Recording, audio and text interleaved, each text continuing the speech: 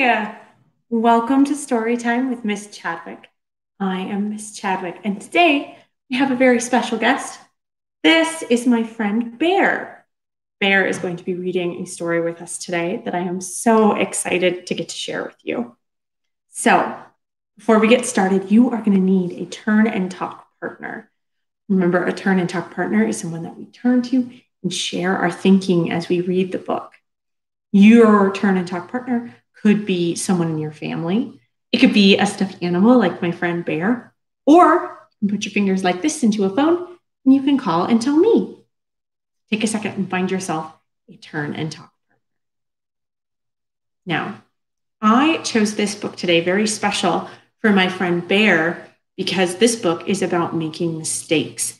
My friend Bear has made a mistake in their drawing. Now, Bear, is it okay if I share the picture that you drew with my friends? Okay. So Bear was trying to draw a picture of a present, and this is what Bear drew. And see, the bow over here doesn't look quite right. And what Bear told me when they had done this drawing, they were really upset that they were never, ever going to draw again. Oh, that's sad. And so I picked this book today so that we could think about making mistakes and we could think about what happens when we make mistakes. The book we're going to read today is called The Girl Who Never Made Mistakes by Mark Pett and Gary Rubinstein, illustrated by Mark Pett.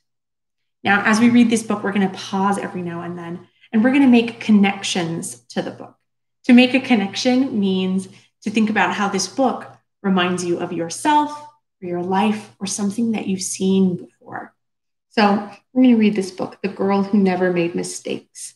And then at the end, we're going to give some advice to Bear. We're going to think about what we would tell Bear after we've read this book about mistakes. Okay, let's get reading. The Girl Who Never Made Mistakes by Mark Pett and Gary Rubinstein, illustrated by Mark Pett. For Beatrice Bottomwell, Friday began like any other day.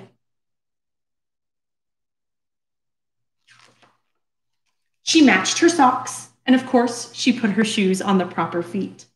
She remembered to feed her hamster Humbert his favorite food, broccoli, and then when she made a sandwich for her brother Carl's lunch, she used exactly the same amount of peanut butter and jelly.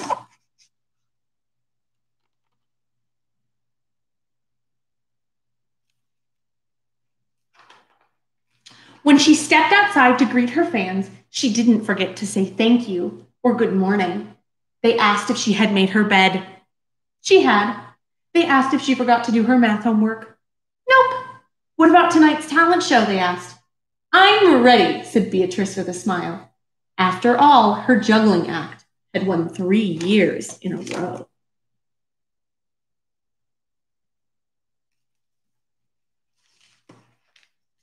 Most people in town didn't even know Beatrice's name. They just called her the girl who never made mistakes. Because for as long as anyone could remember, she never did. Unlike Beatrice, Carl made lots of mistakes. He ate his crayons and he drew with his green beans. He danced with his hands and played the piano with his feet. Carl loved to make mistakes.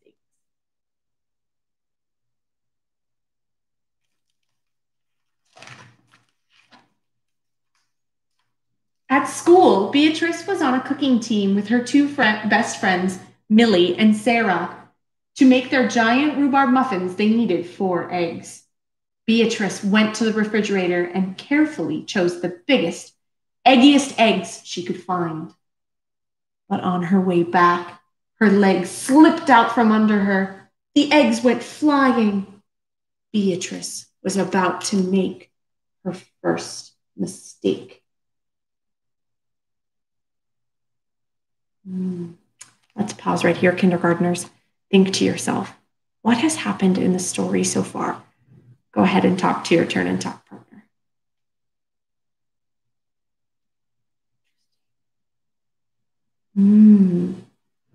Kindergartners, My turn and talk partner, Barry, told me that he remembered so far in the story, Beatrice never makes mistakes, but her brother does, and that lots of people are excited to see her do her juggling act tonight at the talent show, and that while she was baking, she slipped and fell and made her first mistake. But she didn't. That was close, thought Beatrice. Sorry, Beatrice, I dropped a piece of rhubarb. Und Antoinette, Illy. For the rest of the school day, Beatrice could not stop thinking about her almost mistake. I notice in this picture that Beatrice sure looks sad. I can tell she's got a frown and her face looks worried. She doesn't look like she's having much fun. On her way home from school, Beatrice watched Sarah and Millie ice skating in the park. Come join us, said Millie. It's fun, said Sarah. Beatrice watched them slip and slide on the frozen pond. Sarah and Millie laughed as they wobbled on the ice. No thanks, said Beatrice. At supper, Beatrice barely touched her food. Is everything all right, kiddo? Asked her father. I'm worried I'll mess up tonight, said Beatrice. And everyone will be watching. Worry? You don't make mistakes, he said with a smile. Beatrice tried to smile too.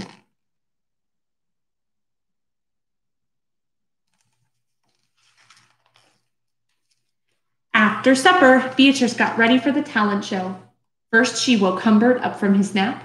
Next, she got a salt shaker from the kitchen. And finally, she filled a balloon with water. The school auditorium was packed. Beatrice felt her stomach jumping around inside her.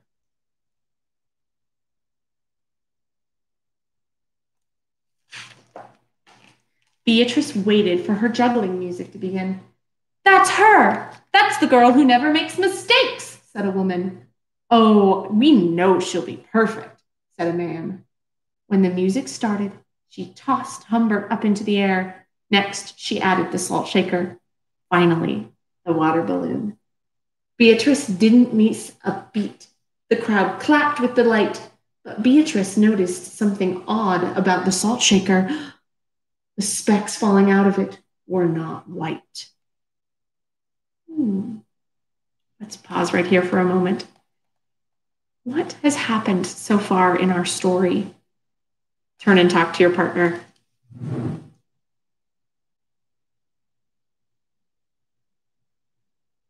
Interesting.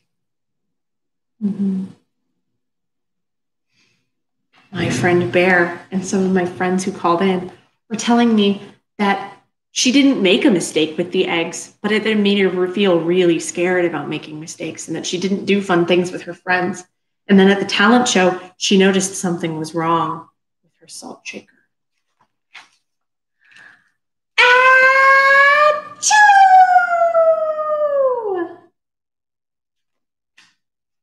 Humbert was so surprised by his sneeze that he grabbed the balloon with his claws. Kablooey! Humbert, pieces of water balloon and pepper rained down on top of Beatrice. For the first time in as long as anyone could remember, Beatrice made a mistake, and it was a big one.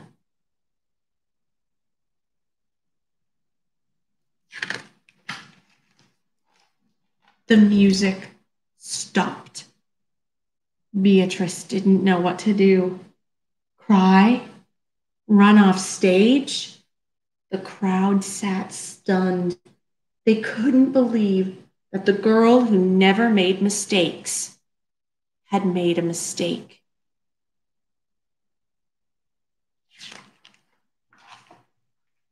Beatrice looked up at Humbert. He looked back at her. The hamster fur was soaked and speckled with bits of balloon. Beatrice let out a giggle. The giggle grew into a chuckle, and the chuckle became a laugh. The people in the crowd looked at each other, and then back at Beatrice. They began to giggle, then chuckle, then finally roar with laughter. Beatrice and the audience laughed until they couldn't remember why they were laughing.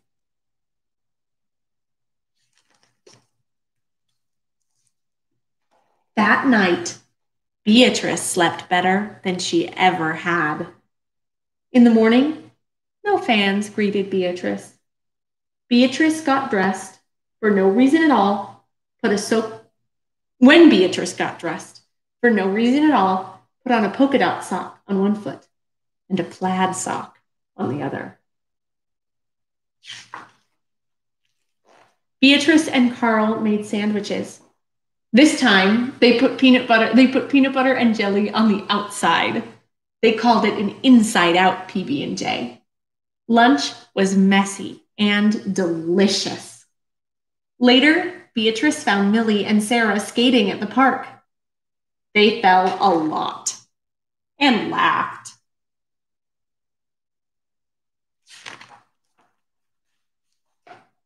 People no longer call her the girl who never made mistakes. They just call her Beatrice. What a lovely story. Let's take a moment and think about the story. First, let's think about how Beatrice felt when she never made mistakes. Try and talk to your partner. How did Beatrice feel when she never made mistakes?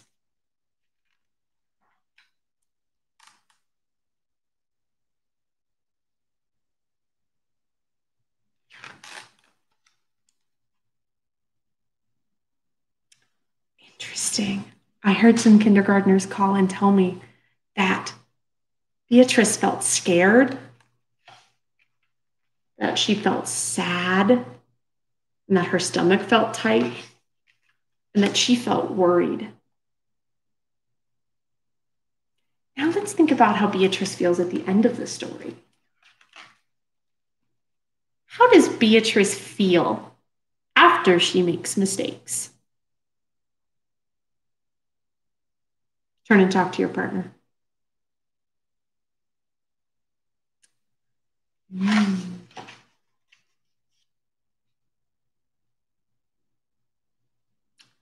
Interesting.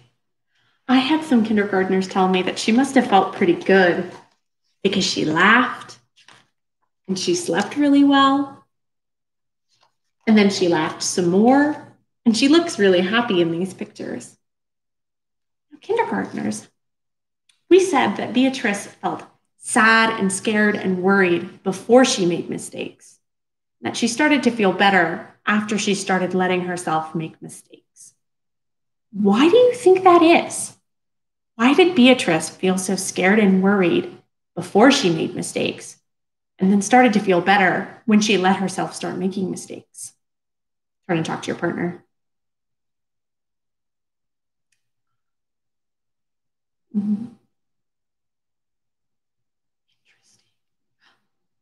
Kindergartners, I had someone call and tell me that they thought that Beatrice felt worried because she was so worried about making a mistake that she couldn't feel happy, that she didn't feel happy. And that after she started letting her make mistakes, she got to do the things she wanted to do and spent less time thinking about mistakes. I had another friend call to tell me that maybe she felt better because making mistakes was a lot easier than worrying and spending all this time thinking about not making mistakes. Now, kindergartners, why is it a good thing to make mistakes? Think about it. Turn and tell your partner.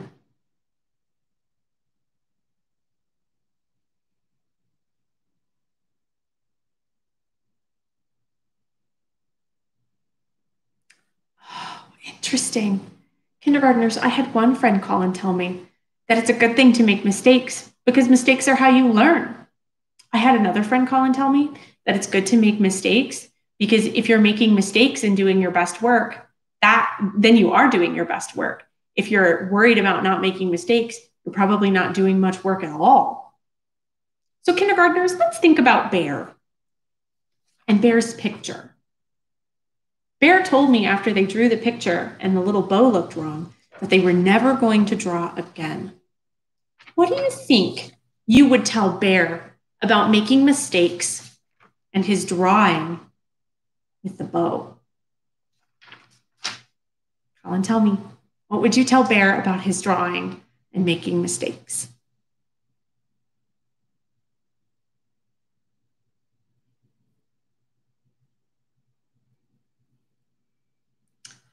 Oh, kindergartners, I heard a lot of very good advice. Bear, this is what some of my friends told me. They told me that if you never drew again, you wouldn't be a very good drawer, and that it's okay to feel upset about making a mistake, but that it's important to try again. And I had a friend call and tell me that they hoped that you would try again and make a new drawing, and that it would be okay if you made a mistake even then. Is that Bear? Kindergartners, my friend Bear wanted me to tell you, thank you for giving him such kind advice and for using such nice words when you talk to him. Kindergartners, the last question I'm going to ask you before we go is I want you to think about, when is a time that you have made a mistake? And how did it make you feel? All right, kindergartners, thank you so much for sharing this time with me and my mystery guest, Bear. Next week, we will have a new mystery guest and a new story. I'm so looking forward to it. Bye, kindergartners.